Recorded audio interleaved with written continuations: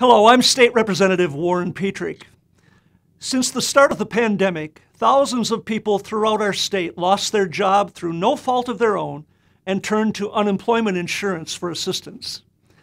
Unfortunately, under this governor's mismanagement, many Wisconsinites continue to wait for their benefits, some with no end in sight. Last April, the legislature acted and gave this governor power to transfer needed state employees to help with that backlog. We provided him with up to $100 million in state funds to help and encouraged him to use part of the $2 billion in federal CARES Act funding to help people waiting for an answer.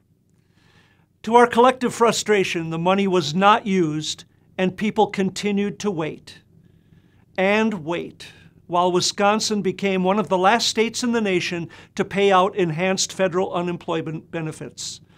This week, we passed legislation directing the governor to fix that mess created by his inaction and mismanagement.